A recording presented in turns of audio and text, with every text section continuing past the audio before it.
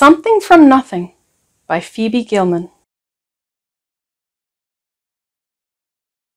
When Joseph was a baby, his grandfather made him a wonderful blanket to keep him warm and cozy and to chase away bad dreams. But as Joseph grew older, the wonderful blanket grew older too. One day his mother said to him, "Joseph, look at your blanket. It's frazzled, it's worn, it's unsightly, it's torn. It's time to throw it out." "Grandpa can fix it," Joseph said. Joseph's grandfather took the blanket and turned it round and round. He said as his scissors went snip, snip, snip, and his needle flew in and out and in and out. "There's just enough material here to make a wonderful jacket." Joseph put on the wonderful jacket and went out to play. But as Joseph grew older, the wonderful jacket grew older too. One day his mother said to him, "Joseph, look at your jacket. It's shrunken and small, doesn't fit you at all. It's time to throw it out." "Grandpa can fix it," Joseph said. Joseph's grandfather took the jacket and turned it round and round. He said as his scissors went snip, snip, snip, and his needle flew in and out, in and out. "There's just enough material here to make a wonderful vest." Joseph wore the wonderful vest to school the very next day. But as Joseph grew older, the wonderful vest grew older too. One day his mother said to him, "Joseph, look at your vest. It's spotted with glue and there's paint on it too. It is time to throw it out." "Grandpa can fix it," Joseph said. Joseph's grandfather took the vest and turned it round and round. He said as his scissors went snip, snip, snip, and his needle flew in and out and in and out. "There's just enough material here to make a wonderful tie."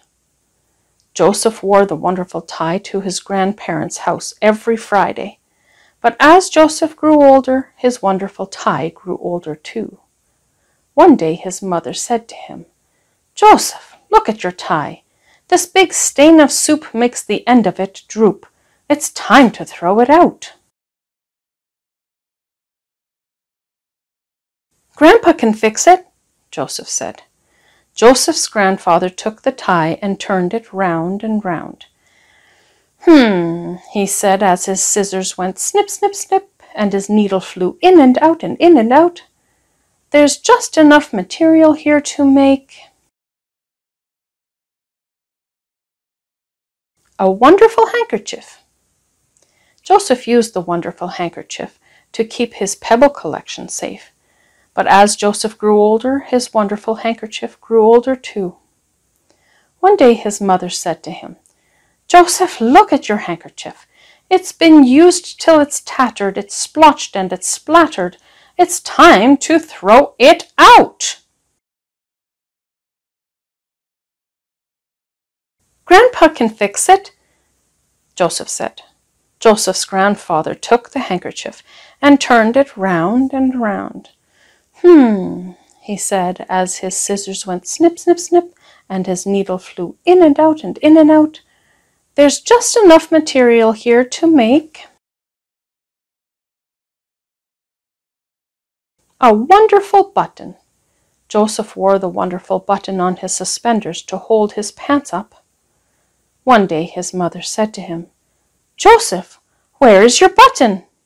Joseph looked. It was gone.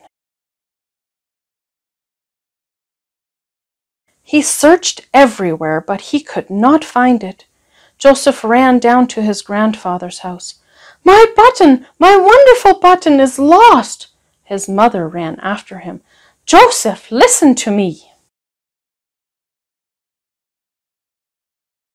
The button is gone, finished kaput.